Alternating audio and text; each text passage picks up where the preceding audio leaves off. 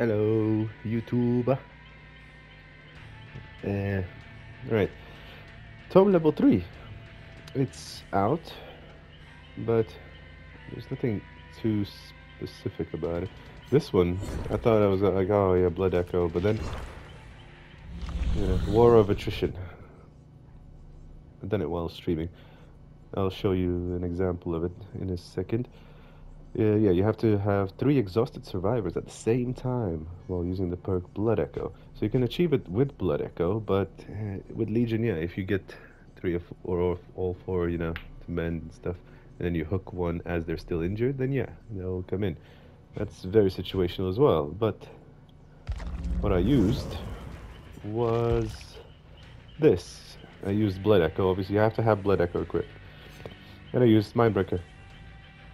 So they become exhausted when they're on the gen and blind. It lingers for 5 seconds, but they let go if they sprint off. So yeah, these ones are just something I add. So yeah, it goes like this. Yeah, so I started the match. Simple, Claudette dropped the pallet and ran off. So I went over. Obviously, people will be on gens if they're on separate gens, or even on one gen. 3 of them, 2 of them. See? Pops up.